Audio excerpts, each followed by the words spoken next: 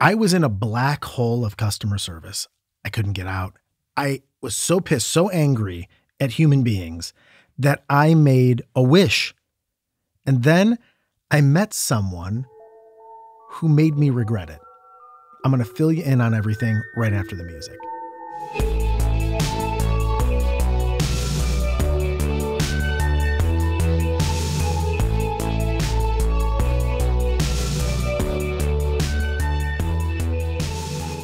You're listening to 7-Minute Stories with Aaron Calafato. This is Season 4. For those companies who get the customer service thing right, God bless you. I know it's not an easy problem to solve, but it's solvable. We've sent people into space. We got telescopes sending us pictures from the beginning of the universe. We have AI language models that people are afraid are going to take over the earth. Stop building products or selling services that you can't service on the customer service end. Stop it. We have a call center. Make it efficient. Figure out a way. Here's the thing. You should care. People are paying you money. So my particular situation was pretty serious because it had to do with health insurance. Now, I'm not going to go down the whole road of health insurance, what a disaster it is in this country. It is. I'm not going to go down that black hole.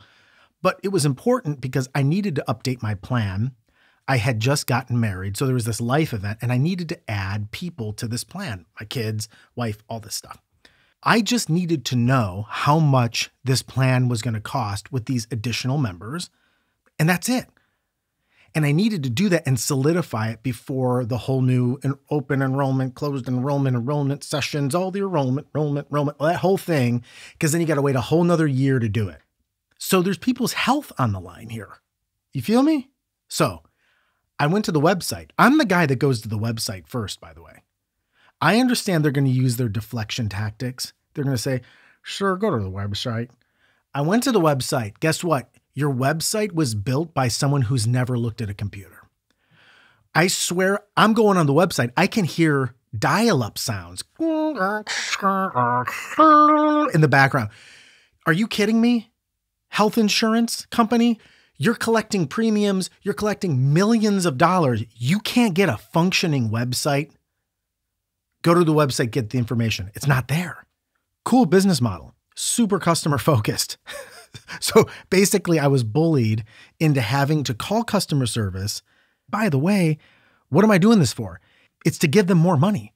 It's to give them more business. So I called 9 a.m. in the morning and the hold music starts.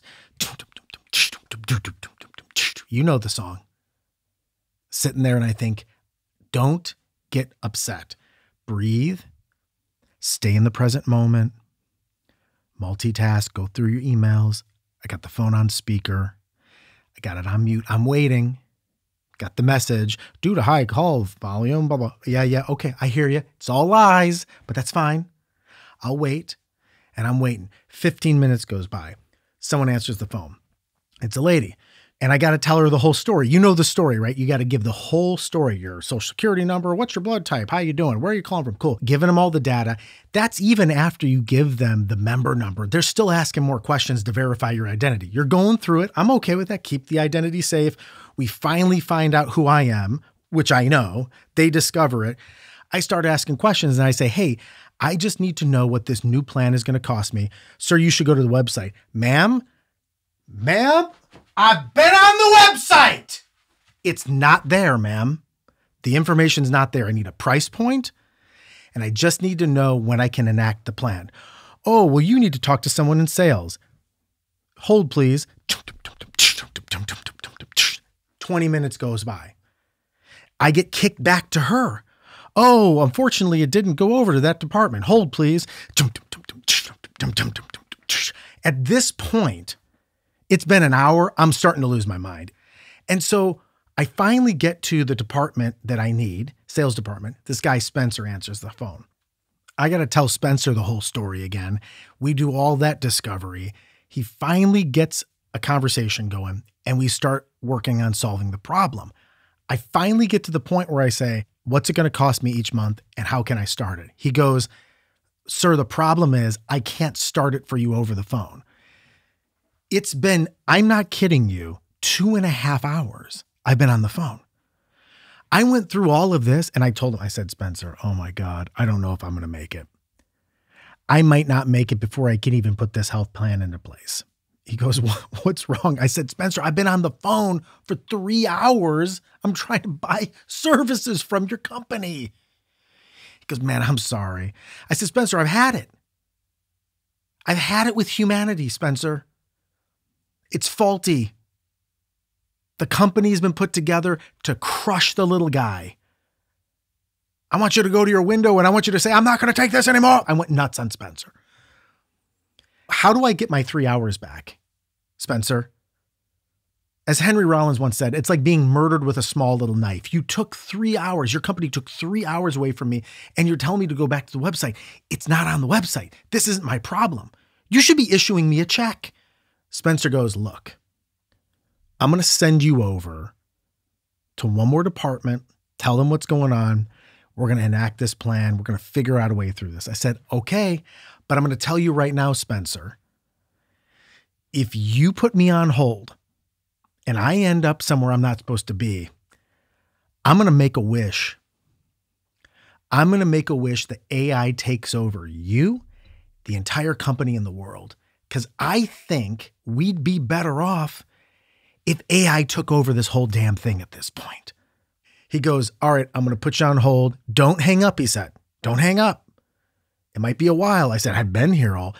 Can I get you some lunch, Spencer? You might want me to DoorDash you something? He goes, don't hang up. I'm going to send you over there. I wait on hold for another hour. I didn't dare hang up the phone. Spencer told me not to. But my finger was trembling. I'm like, I can't wait any longer. I'm giving up. And just before I'm about to hit the end call button, a voice comes on and says, hey, we're here to solve your problem. We understand you've been having a hard time today. Sorry for your wait. I said, you have no idea. Then another voice comes on the line. Aaron, I just wanted to make sure you got to where you needed to go. I said, who is this? He said, it's Spencer. I said, Spencer, you've been on hold with me this whole time? For an hour? I've been on hold for an hour. He said, yeah, I just didn't want to leave you alone. I think you just helped me renew my faith in mankind.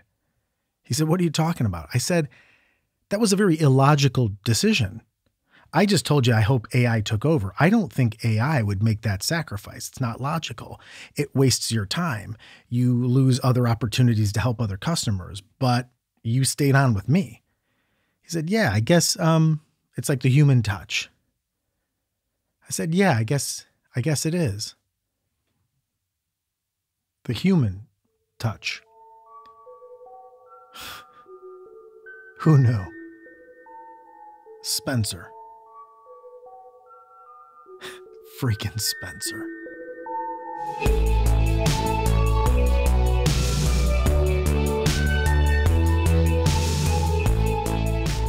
Seven Minute Stories is created and performed by Aaron Calafato. Our senior audio engineer is Ken Wendt. Our resident artist is Pete Whitehead. Original music by TJ Duke. If you or your company needs help starting a podcast, Aaron and Ken's company, Valley View, does just that. Reach out to them at valleyview.fm. Special thanks to our partners at Evergreen Podcasts, and I'm Cori Birce. Make sure to tune in next week for another story.